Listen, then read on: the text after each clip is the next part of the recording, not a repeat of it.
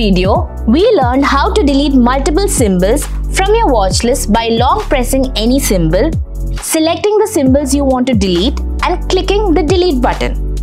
Today, we are going to take it up a notch and show you an even faster way to delete symbols from your watch list. Deleting symbols has never been easier. Let's walk through the symbol steps. Before we begin, choose the desired watch list. Instead of the long press method, we are going to use a swipe option to delete a symbol individually. Just swipe right on the security name and voila! A delete icon appears. Tap on the delete icon and the symbol is gone just like that. Let's try it again with another security. Swipe right, tap the delete icon and poof! Say goodbye to HDFC. So now you know the two methods to remove symbols from your watch list. Hope you found this video useful. Thank you for watching and happy trading.